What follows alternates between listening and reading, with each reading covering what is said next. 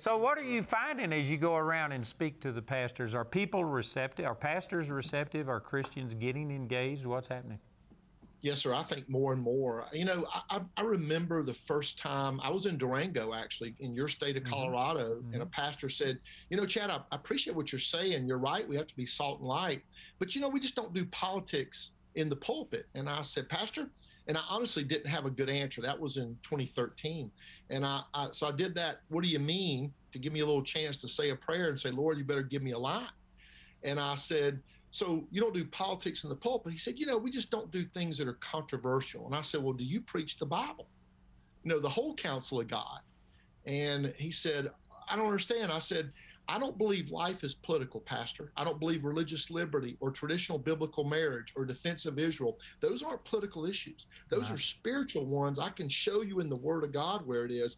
Now, they've been politicized. But that doesn't remove my responsibility and your responsibility to teach our people how to think. And so they've been more responsive than I thought. You definitely run into entire groups and maybe even denominations that'll put up a wall. And I just respond to them, please tell me what is political about nonpartisan voter registration. What's political about teaching your people to vote biblical values? It's not a Republican, Democrat issue.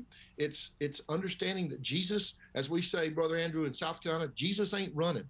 Therefore, we're always voting for the lesser of two evils. Yeah. It's a binary choice. Yeah. We shouldn't select on politics or party. We should select on principles and policies that most reflect our biblical worldview. So some of them are responsive.